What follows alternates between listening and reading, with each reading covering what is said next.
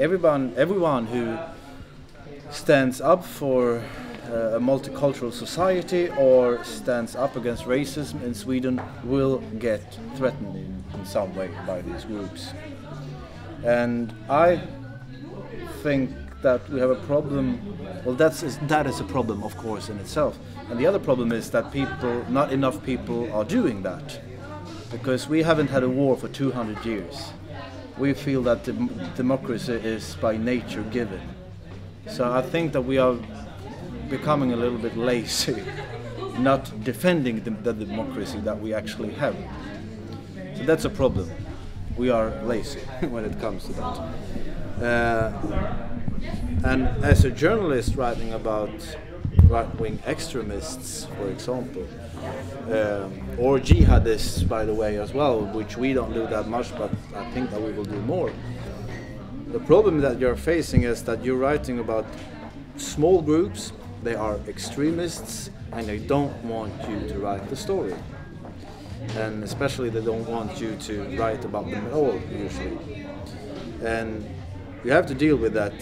And the question that you have to ask yourself is, am I ready to do this? Am I able to do this? And I think that we have decided at Expo magazine that we have to do it. And we have to also to show our faces when we do it. We will not do it anonymously.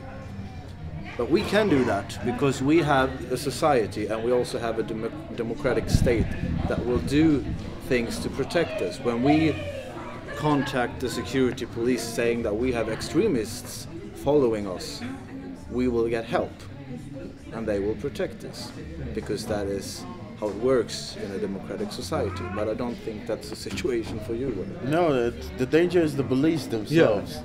They are the ones who are after you.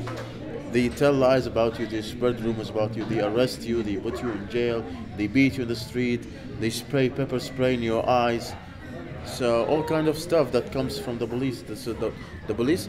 I had a poll on my blog a few years ago, which asks this question: who are you more afraid of, the policeman or the thief? And the majority, by a landslide, were afraid of the police, not the thief. So this is the situation in Egypt. When it comes also to fascists and to groups that are not really democratic or terrorist or anti-democracy, we have also something similar who are the Islamists, and they are one of the people whom I received death threats from. There was actually an email that I still remember until now, where this guy said, oh God, please honor my sword by the blood of Wael Abbas. So we are facing lots of challenges when it comes to dealing with threats and violence and that kind of stuff. And what's interesting is that, well, the day that you will get a situation where you actually can feel that, well, we have a democratic state in Egypt, where you will still have these extremists trying to. I believe that if we had real democracy in Egypt, they will be exposed. They will no longer have support from the people. They will no longer have sympathy from the people. But the thing is that Mubarak is smart.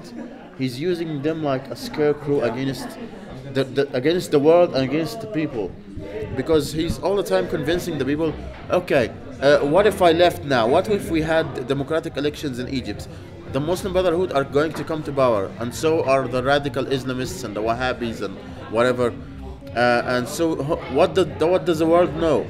What does the states and Europe and Israel want? Do they want the Islamists in power? No, of course not. So I am the only hope for them. I'm the only solution. But in reality, this is not true. Because if we had awareness, if we had democracy, people will know who to choose. People will know what's good for them. For example, the Mubarak's regime have been arresting Islamists, thus creating marches and saints of them, and creating a lot of sympathy from the people towards them. But in reality, if Mubarak allowed, for example, the Muslim Brotherhood to have a political party, they will be exposed. People will realize in the end that these guys don't have any political agenda. They don't have any solutions for their problems, because people will ask them, okay, so now you're a political party. What is your program? How are you going to solve the issue of unemployment, for example? How are you going to help our economy? How are you going to solve the housing, the marriage, the health care, the education? They don't have solutions for that. All they are saying that we are going to run the country with the Islamic Sharia. Of course, their interpretation of Islamic Sharia. But other than that, they don't have anything. They will be exposed. So people will never choose them, because people will naturally go after anybody who's going to provide them with food, education, health care, housing, solve their problems. And definitely those guys don't have any solution for these kind of problems. But I do. I think, of course, that for example, the Muslim Brotherhood can win because you have this frustration in Egypt, which they can they can play on. Yeah. But I don't think, and this maybe we can discuss this for how long, for a very long time. But I don't think that democracy in itself doesn't mean that people do rational choices. No, of course not. No, because that's why I stressed on awareness. Yeah. People should be aware. You should be aware. Who are the Muslim Brotherhood? Yeah. Who are the liberals? Who are the socialists? Who are the whatever? So, so they'll in the end they'll make the right choice. I don't want to end up like Algeria or like Gaza, for example, or like Germany in the 30s when they chose Hitler to be counselor and then to be dictator democratically. That choice and that's actually. That's one of the ideas of Expo. Yeah.